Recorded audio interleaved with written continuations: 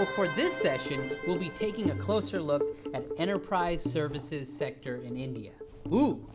For this panel, we have with us Dave Khare from Lightspeed Venture Partners, who will moderate this session for us. And joining him, we have Raghu Ravinathala, founder and CEO of Yellow.ai, Sri Krishnan Ganeshan, founder of Rocket Lane, and Rishi Kulkarni, CEO, Rev.so. Over to you, Dev.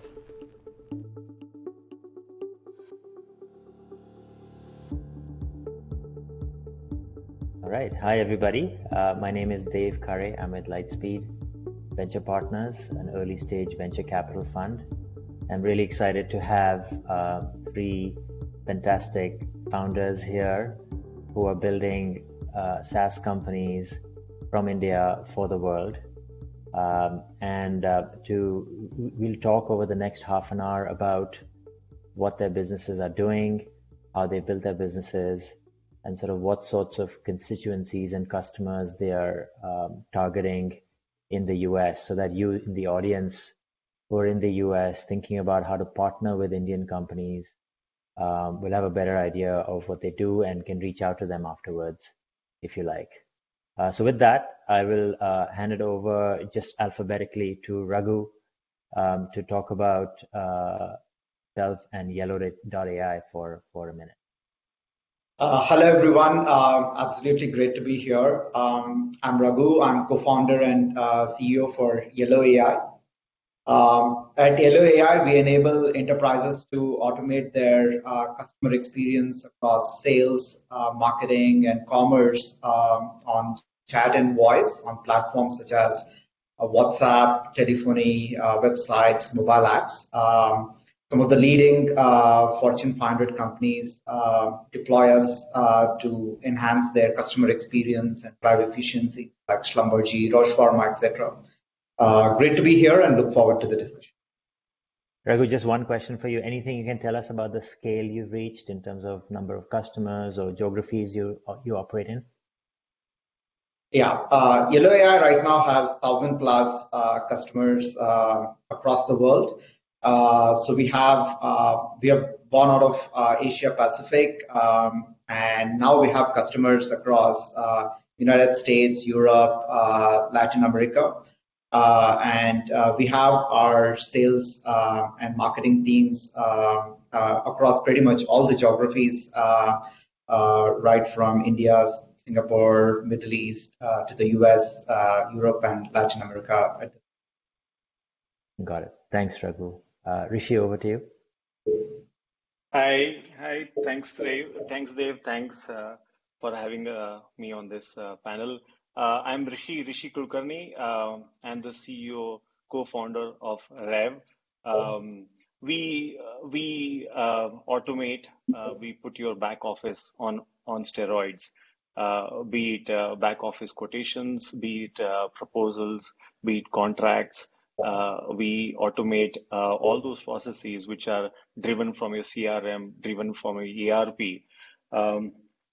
We run a very inside sales, product-led kind of model out of India, targeting primarily United States. Our product-led kind of model has over 10,000 users on our platform. On our sales-assisted model, which is largely upgrading the product-led users to a team or an organization-wide kind of deployment, has over 70 plus paid customers. We do have signups and users coming from across the world, but our focus has largely been United States. The kind of customers we talk to are largely IT services, SaaS companies, and financial services companies, because they are largely very much back office driven companies. We target SMBs and mid markets, anywhere from 50 employees to up to 1,000 employees. That's primarily our target. We run our operations out of India, Bangalore, but as Dave introduced, we are a fairly internet-based global SaaS operating out of India. Thanks, Rishi. Sri? Hey folks, I'm Sri, founder and CEO of Rocket Lane. We build purpose-built project collaboration software for client-facing projects. The first sort of kind of projects we're going after are implementation and onboarding or vendor onboarding sort of projects. Think of it as anything that's repeatable and cross org that you want to keep on time, hold people accountable on both sides. That's the sort of project collaboration that we facilitate. It's like taking project management plus document collaboration plus communication into one experience and having a beautiful portal for the other side to like have that transparency and engage with you effectively. So we go after customers globally who have like a 3-week or more timeline for any of the repeatable processes that they're running with a multi-org element to it. I think SaaS companies, professional services teams, and any kind of team that wants to work with an external partner to hold each other accountable in a project is sort of the company we're going after. Great. Thanks, Sri. So with that, with those introductions, I want to just dive into a few questions on overall the market of SaaS companies being built from India for the world, for the US. Would love to have any of you sort of talk a little bit about the evolution of the SaaS ecosystem in India. Just briefly, sort of where was it, 5 years ago, 10 years ago? SaaS as a concept, of course, has been around for 15, 20 years now globally. Where was the SaaS market in India 10 years ago? Where is it now? And then we'll talk a little bit about where it could go over the next decade or so. Open to anybody. Yeah, it feels like, when you think about it, 10 years ago, there were probably many more. When you think about B2B and software, it was all about services, right? Very few companies, which were probably smaller than many of the large SaaS companies today. So some companies starting to break out, right? So there were many small companies in maybe single-digit $1 million revenues or double-digit $1 million revenues, which were around. So we were starting to see some interest, right? We could see that it was interesting that companies were able to build software from here, product from here, and sell globally, but it was nowhere close to the kind of scale we have today, where there are, I think, like 7 or 8 unicorns out there, many more looking to break into that category as well, and so much attention to SaaS overall, because I think there are a few companies that have shown that trajectory to success, and that there is a path for you to establish yourself as a big global SaaS company. It doesn't have to be a small shop creating software which took a small percentage of share, but rather you can emerge as leaders as well. Yeah. Well, congratulations to Rishi, you and Sri, both of you. You were at your Freshworks alumni, and Freshworks, of course, went public famously a couple of weeks ago. A really seminal event for India, I think, just putting us on the map.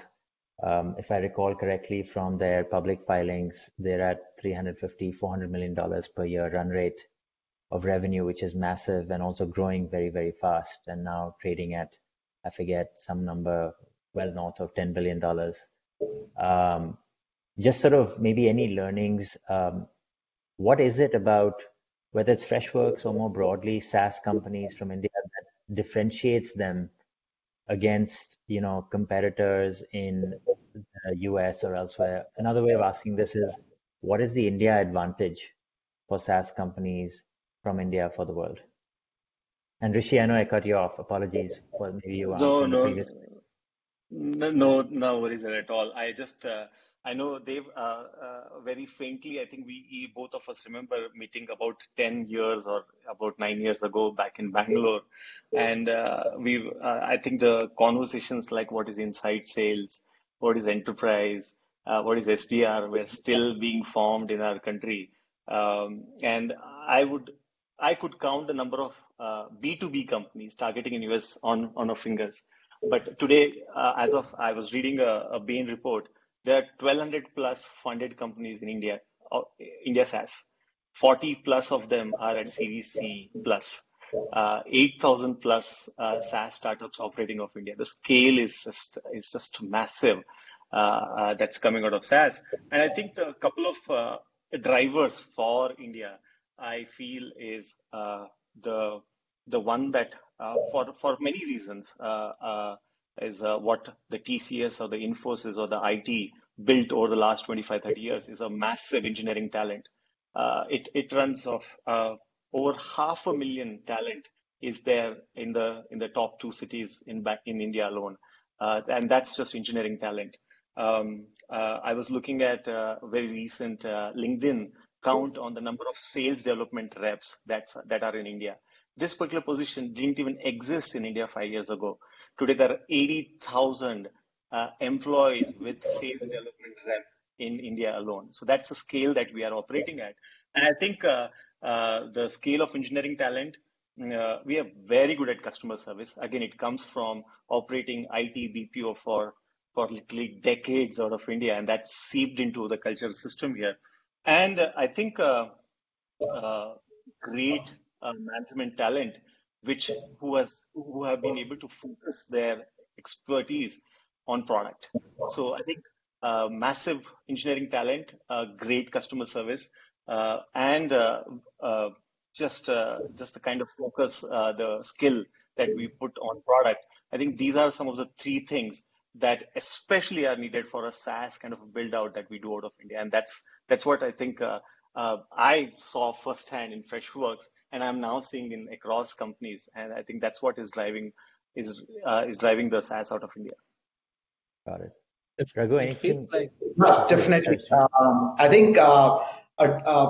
While I agree with all the points that Rishi brought out, what we have seen from our viewpoint is also from a market perspective, how India Advantage can drive global success.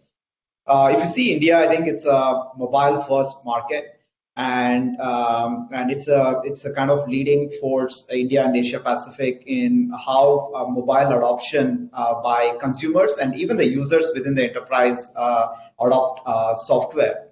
So from our perspective, we have seen that be it messaging, be it conversations, Asia Pac is kind of leading in terms of the scale, reach, and also from a enterprise need to have mobile first software to engage with their users, and building for that specific market and at the scale that Indian enterprises interact with their customers, interact with their employees, kind of evolving into building globally leading products for mobile first as companies, right? And that's a significant advantage that the market itself can provide over top of the engineering and GTM talent.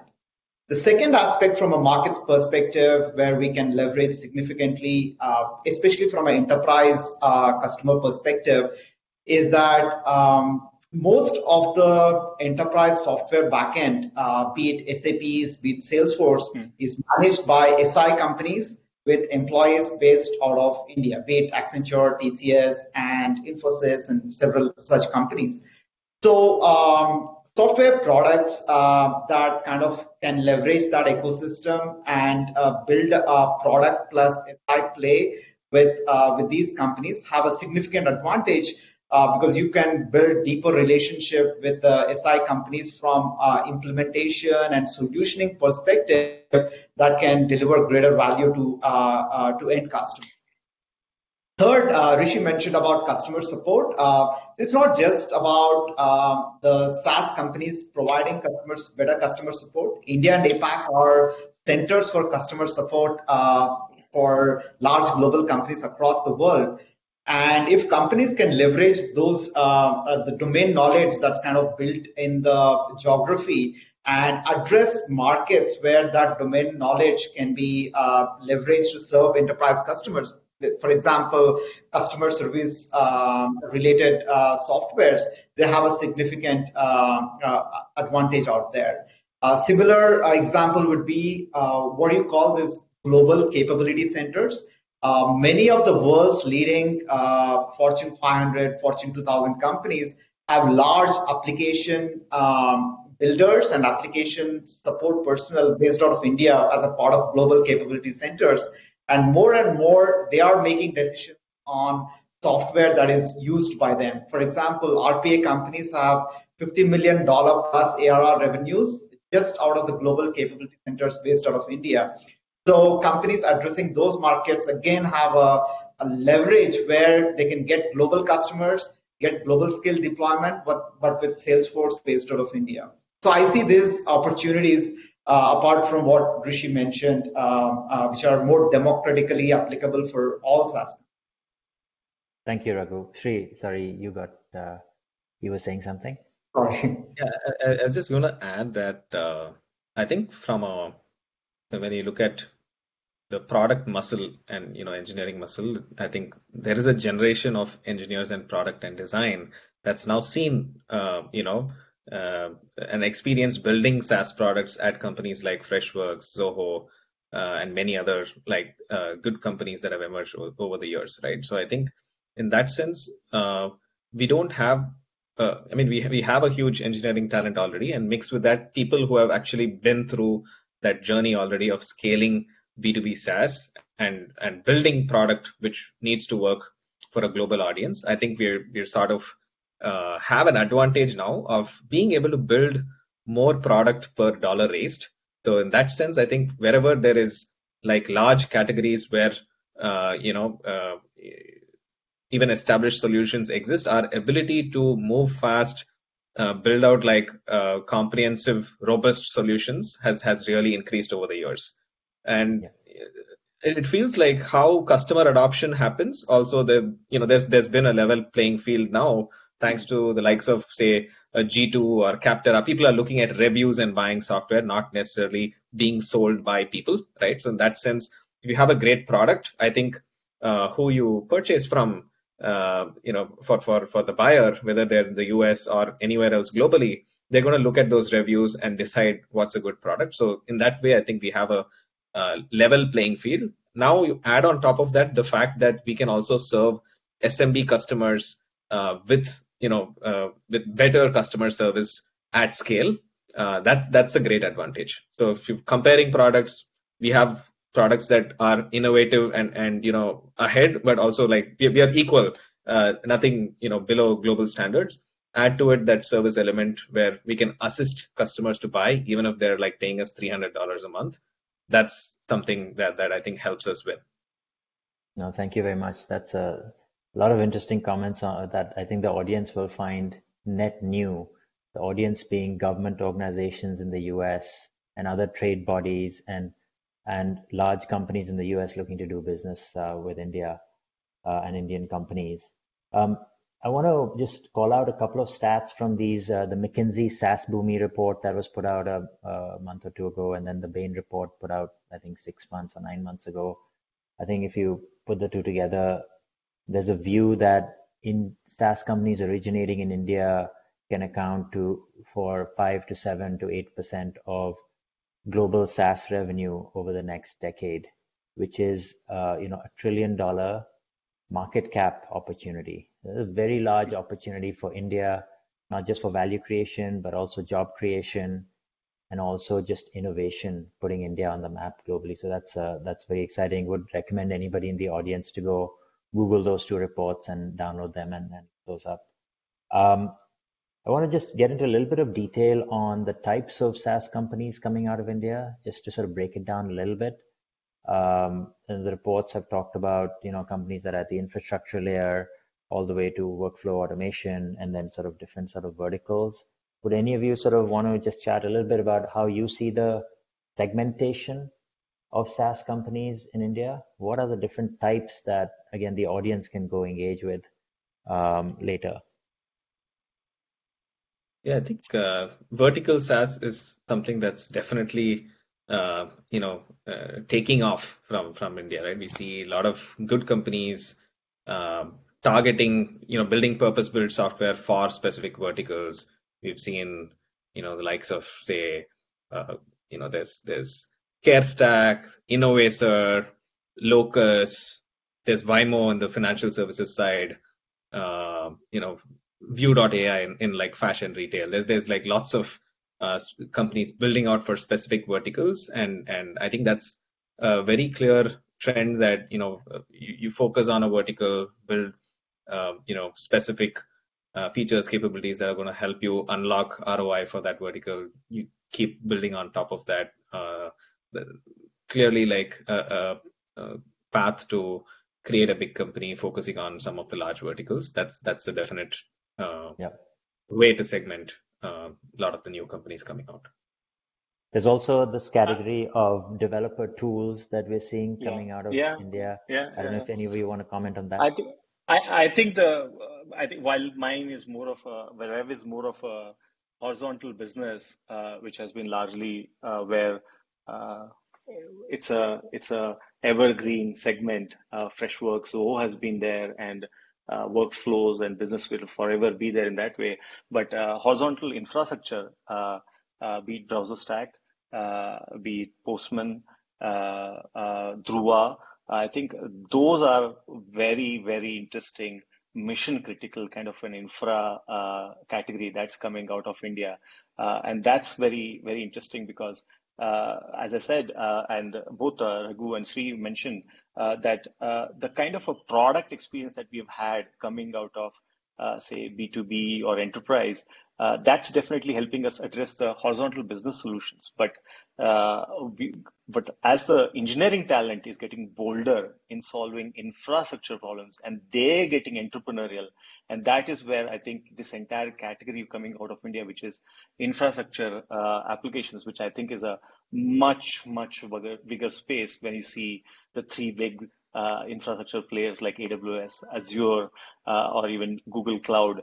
And so I think that's a category which is very exciting that's coming out of India, because just the kind of depth of expertise that's needed to operate that kind of segment, and that's something very exciting there. I just add one more point there. Sorry, Sri, go ahead. I was just going to say, I think it really helps that we've had quite a few breakthrough companies like on the B2C side, right? Like the Olas and the Swiggies and so on, which have seen large scale, which helps our engineers now really, think about large engineering problems and build, whether it's developer tools or, SDKs of different kinds. We've seen like the likes of CleverTap, MoEngage, folks like that on one side. It may still be horizontal solutions, but like scale, right? And more recently, I heard about 100ms, which is looking at video tech. That they'd seen that scale at Hotstar, etc. That's interesting. Yeah, I mean, I think just to pull this thread together again, I think all three of you have said, which is that the Indian customers themselves and Indian developers themselves building for themselves is actually an opportunity that's emerging from India. We've seen in a few of the companies we've backed where these infrastructure companies are selling into scaled Indian internet companies. And it turns out the requirements that they have for infrastructure are exactly the same requirements that customers in the US and Europe and other places have. So, whereas at the workflow automation layer, sometimes the requirements are different from geography to geography. At the infra layer, they're very much more similar. So you can actually have a global sort of target market and not have to change your product going from geography to geography. And that's pretty powerful because India's got, by different counts, the second or third largest developer community in the world. A lot of the big contributors to open source projects are from India. And a lot of the infrastructure is run out of India, like Raghu was saying. So actually a lot of those network engineers and sort of people who are scaling the backends are sitting here in any case, and they're the target customers. So that's actually a pretty powerful new opportunity that we're seeing come up. Rishi, were you saying something? I think AI and AI learning companies are the new emerging, I would say, enterprise software companies coming out of India. And I think one difference that I think these companies are kind of bringing is that I think they are starting off at the same time as a lot of their competitors in the US, unlike potentially the workflow companies where the companies outside of India have started a little behind, let's say, a support desk or a CRM kind of markets. And I feel that that's a phenomenal opportunity just because you're able to get more data starting from here. And as Sri was mentioning, you can invest a lot more of engineering bandwidth per dollar invested. And all these can potentially help AI companies to kind of win in global markets. I'll tie one thing that Dave just mentioned, wherein infrastructure companies, where if you take Postman, Hasura, Browser Stack, any activities that you do with those products in India are applicable globally. I think one lesson that came out of Freshworks is pretty much is what we are seeing even in workflows. That is, when companies like Freshworks or Druva or Browser Stack, when they are operating at best in class kind of an operations, the kind of workflows which would need AI or the right kind of integrations are also coming through. So the same kind of build once kind of infra, and that scales for everything, is kind of happening in operations also. So if you were in sales operations or sales performance in Freshworks, Zoho, or even Yellow, you pretty much solve the workflow problems or automation problems for any of the companies globally at that scale. And the same kind of a thing from infra is carrying over to the workflows. That's a good point. Yeah. Yeah. No, thank you. Last 5-7 minutes or so, I want to shift a little bit to learnings, and perhaps this part will appeal more to any founders who will be listening, and also to the audience of, larger corporates that are looking to partner with companies such as yours. They'll know a bit more about what you've learned in your journey about how to serve them best. So the question is more about learnings. Like, what is it that is non-obvious about building from India that you think are lessons that founders should keep in mind as they build out their own companies? What are some interesting takeaways from your journey so far? I know it's a broad question, but just asking if it could be about recruiting, it could be about product, it could be about sales and marketing, anything. Yeah. I'll Go ahead. This is a favorite topic for us. I know.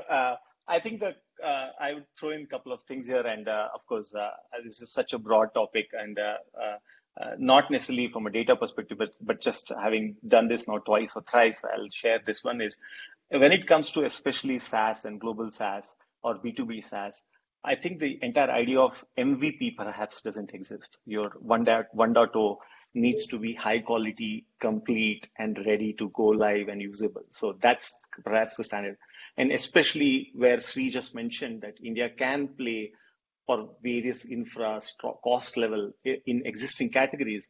In those categories, perhaps you can't do an MVP at all. You have to launch with what's there in the market, and we can do that. So that's perhaps the first thing is SaaS, perhaps MVP, that language doesn't exist. That's number one.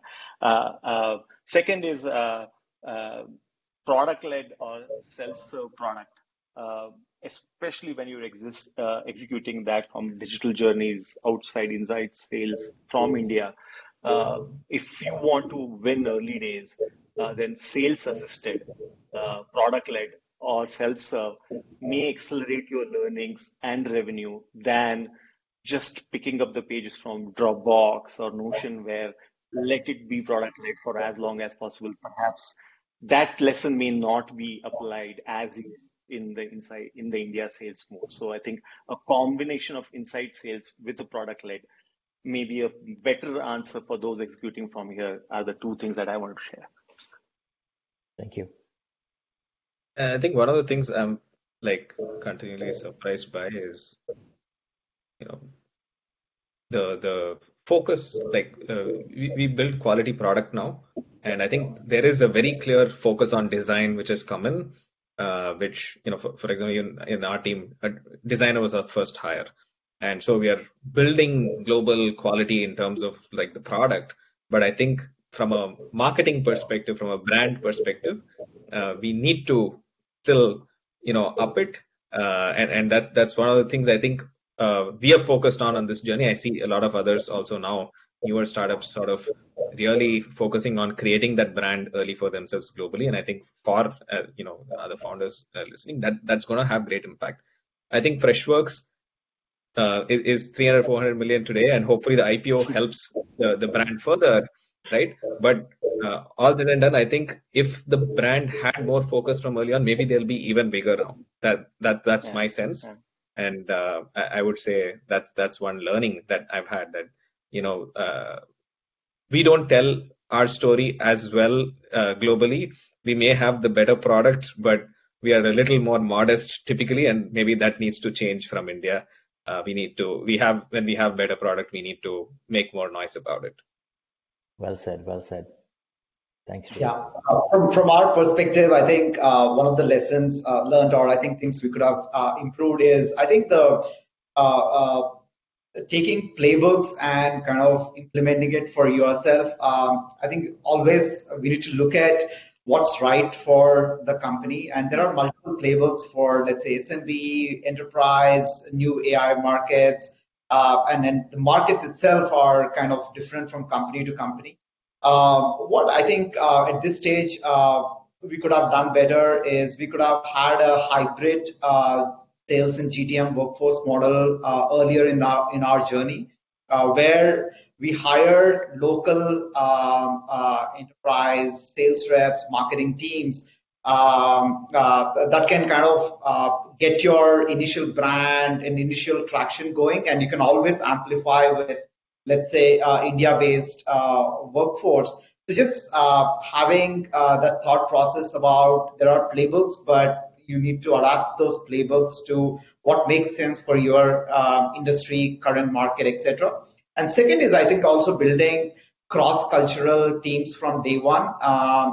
When I think about it, there are best practices from companies that have, let's say, built and scaled in the US market. So you kind of get a workforce that has worked for, let's say, US market or Europe market, and kind of integrate with the teams that have built in India. So you kind of get the best out of both worlds from day one, like what she was mentioning.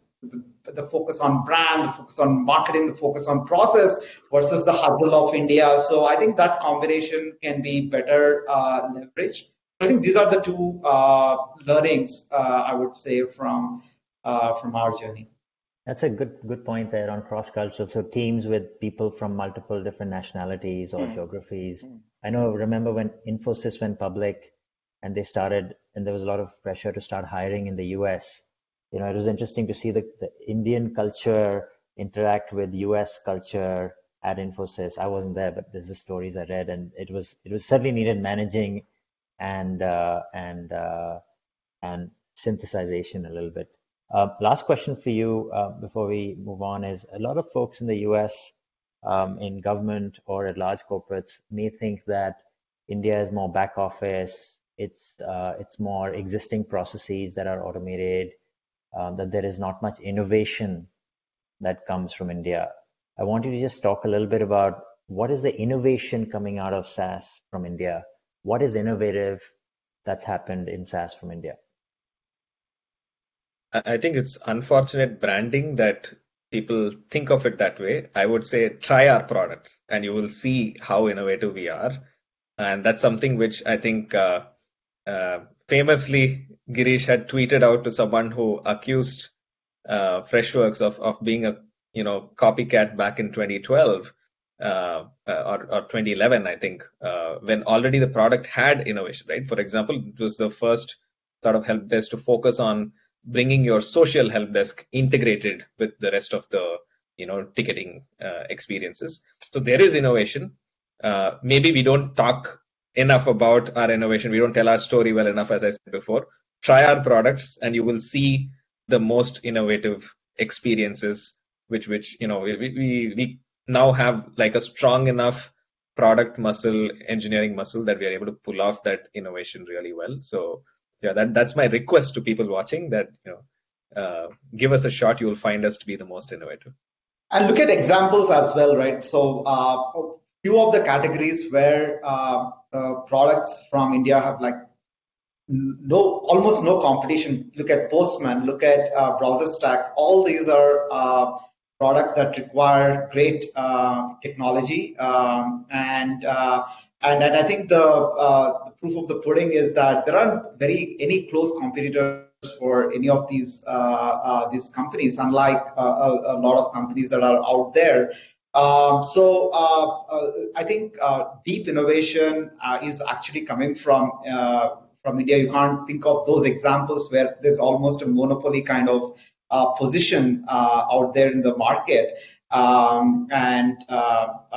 think that's the proof, and I think every organization should definitely have a look at the products coming out of the.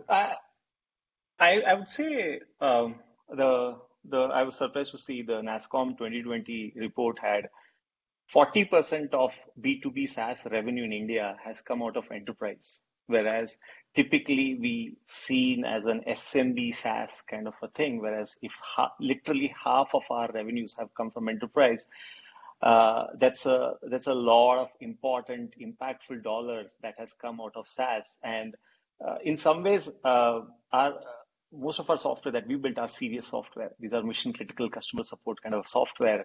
Facebook, when it went down, it shouldn't have been status.fb.com. It should have been fb.freshworks.com, because you would have at least known the status of what Freshworks was. Right. So when Freshworks built a global network, it built assuming that it works globally, whereas Facebook built it assuming a data center next to their location, right? So I think running a global company is what truly come out. So I'm going to point to two things. One thing, when we talk about India SaaS, whether we focus on US or perhaps few segments, we can't stop. But if you look at a lot of our SaaS continues to be truly global, Europe, Australia. So this is something that a lot of SaaS companies from the US have tried to learn from us, in the sense, how do you operate in APAC, how do you operate it in Europe at the right cost and or at the right model. So that is something that has been day one innovation. Second, I think, is largely from a culture management. India, by definition, is a multi-state, multi-language, multi-tradition system. So how do you run a global company? And you just said that how do we look about hiring people from different backgrounds and things like that? And I think that is where Indian SaaS really brings its strengths, from years and years of working cross-cultural within the country or globally. And that's baking into our products, that's baking into the way we make the systems work. So I think those are the two things. I think they're very abstract, but they are baked into the product or the way we execute things. Yeah. I'll just wrap that up by saying, on innovation, there's a tremendous amount coming from India, business model innovation in SaaS, where it's not just recurring revenue, subscription, there's consumption based, there's transactions, there's all sorts of things on top. There is technical innovation coming in lots of different ways at the infrastructure level, IP level, AI level. And I think I just want to sum it up by saying that category leaders are coming out of India. Global category leaders are coming out of India. Yes. Yes. And that itself is a sign that India is innovative. We've mentioned a number of the companies here already on this session. I'll wrap up by saying, for the audience, please do look up the companies that our panelists represent. Raghu's company is at yellow.ai. Rishi's company is at rev.so. And Shree's company is at rocketlane.com. Have I got that right? All those websites? Okay. Yeah. Great. Well, that was about it. Thank you so much. That's a wrap for us. And thank you for listening to the audience.